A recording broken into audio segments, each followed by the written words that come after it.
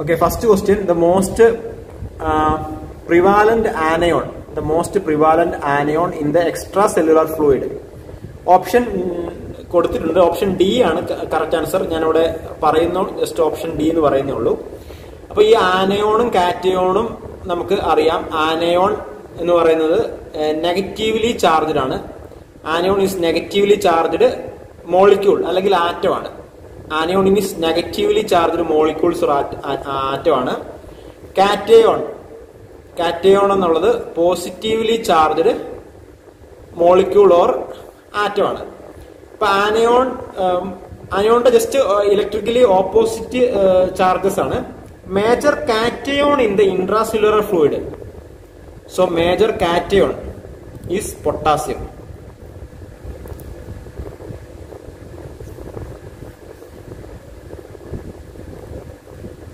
Major cation in intracellular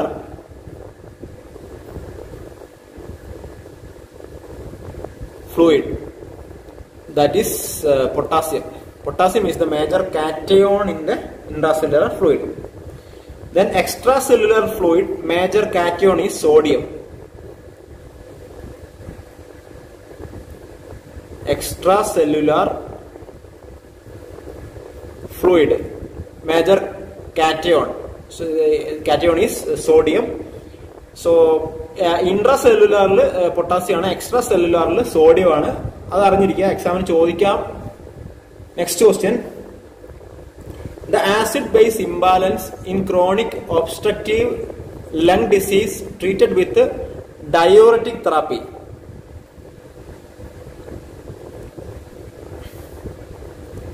so chronic obstructive COPD കേസിൽ diuretic therapy ആയിട്ട് treatment ചെയ്യുന്ന acid base imbalance ഏതെന്ന് വെച്ചാൽ മിക്സഡ് ആസിഡ് ബേസ് ഡിസോർഡർ ആണ്. അപ്പോ സാധാരണ നമുക്ക് ഈ COPD കേസിൽ വരുന്നത് റെസ്പിറേറ്ററി അസിഡോസിസ് ആണ്. കാരണം CO2 നമ്മുടെ CO2വിന്റെ അളവ് വല്ലാണ്ട് കൂടും, കാർബൺ ഡൈ ഓക്സൈഡിന്റെ അളവ് വല്ലാണ്ട് ബ്ലഡിൽ കൂടും. അസിഡിക് ബ്ലഡ് ആയിരിക്കും. അതുകൊണ്ട് തന്നെ ഹൈപ്പോ വെന്റിലേഷൻ, ഹൈപ്പോക്സിയ, ഹൈപ്പർ കാപ്നിയ തുടങ്ങിയിട്ടുള്ള പ്രശ്നങ്ങൾ വരും. പേഷ്യന്റ് റെസ്പിറേറ്ററി അസിഡോസിസ് ഉള്ളപ്പോൾ കാർബൺ ഡൈ ഓക്സൈഡ് കുറയും. അപ്പോ ബൈകാർബണേറ്റ് കാർബൺ ഡൈ ഓക്സൈഡ് കൂടും, HCO3 കുറയും. അതുകൊണ്ട് തന്നെ പിന്നീട് പേഷ്യന്റിന് മെറ്റബോളിക് അസിഡോസിസിലേക്ക് പോകാനുള്ള സാധ്യതയുണ്ട്. പേഷ്യന്റ് മെറ്റബോളിക് അസിഡോസിസിലേക്ക് പോകും പിന്നീട്. അതുകൊണ്ട് തന്നെയാണ് മിക്സഡ് ആസിഡ് ബേസ് ഡിസോർഡർ എന്ന് COPDയെ പറയുന്നത്. CO2 കൂടുന്നതുകൊണ്ട് റെസ്പിറേറ്ററി അസിഡോസിസ് വരും. അതുകൊണ്ട് തന്നെ ബൈകാർബണേറ്റ് കുറയും.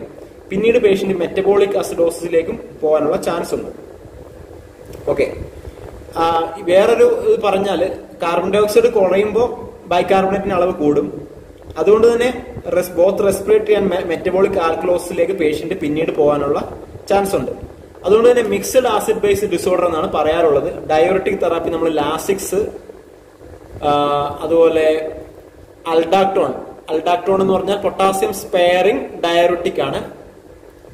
അൽഡാക്ടോൺ പൊട്ടാസ്യം നഷ്ടപ്പെടുത്താതെ നമുക്ക് ആ ഒരു ലാസിക്സിന്റെ എഫക്ട് കിട്ടുന്നതാണ് അൽഡാക്ടോൺ.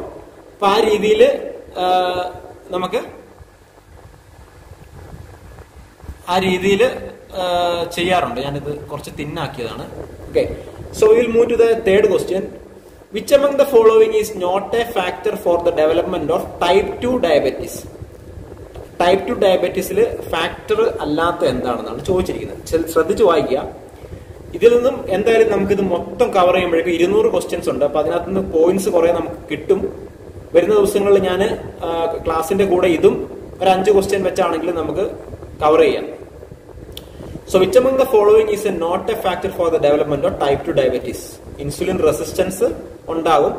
സോ ഇവിടെ correct answer absence of endogenous insulin ആണ്. സോ എൻഡോജിനസ് എന്ന് പറഞ്ഞാൽ നമ്മുടെ ശരീരത്തിനുള്ളിൽ ഇൻസുലിൻ പാൻക്രിയാസ് മേക്സ്.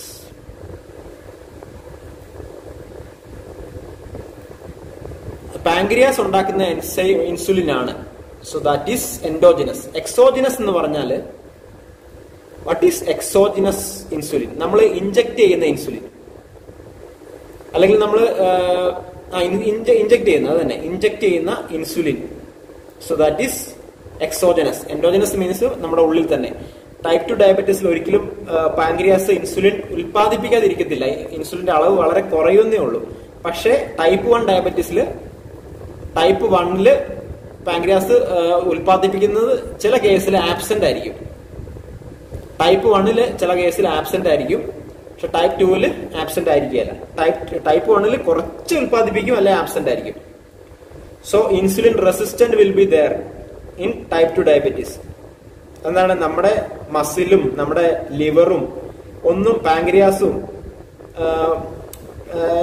മസിൽസും ലിവറും ഒന്നും റെസ്പോണ്ട് ചെയ്യത്തില്ല ഇൻസുലിൻ. അതുകൊണ്ട് തന്നെ പാൻക്രിയാസ് ഒത്തിരി ഇൻസുലിൻ ഉൽപ്പാദിപ്പിക്കും, ബ്ലഡ് ഷുഗർ കൂടും. So correct answer is option B ആണ്. So we'll move to the fourth question. Following thyroid surgery, the nurse suspects damage or removal of parathyroid gland when the patient develops. So ഇവിടെ correct answer ലാരിഞ്ചിയോസ്പാസം ആണ് വന്നിരിക്കുന്നത്. So involuntary contraction of the vocal cords. So that is laryngospasm.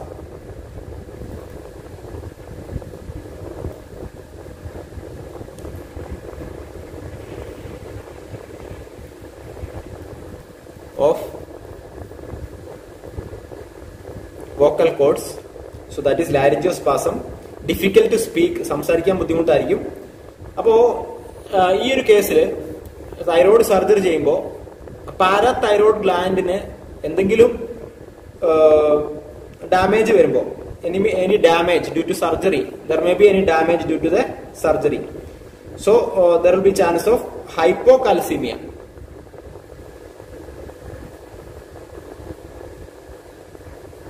ഹൈപ്പോകാൽസിമിയ വരുന്നുണ്ട് മിക്കവാറും thyroid surgery കേസിൽ.